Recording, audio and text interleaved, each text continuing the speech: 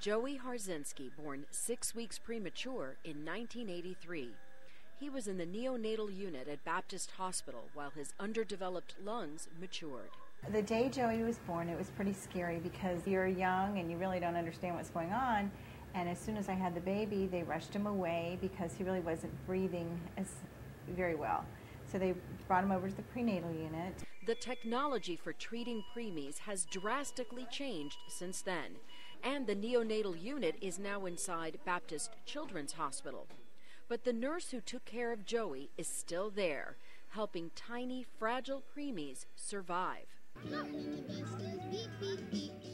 Every year, the hospital has a celebration to reunite the parents and children who once spent time in the unit with the nurses and doctors who treated them. We have kids that come back that are like 10 and 12 years old, but Joey's going to be the oldest one so far, and I think it's going to be a real treat and an honor to meet him after all these years.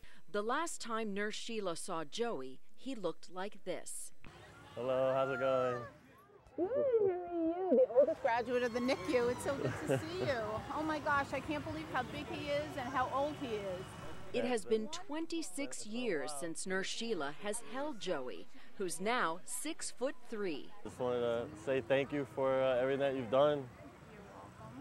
I mean, you took care of me to help my parents through a hard time. Here's proud Papa Joe holding his firstborn.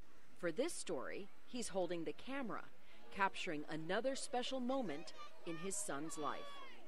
Diana Gonzalez, South Florida Nightly News.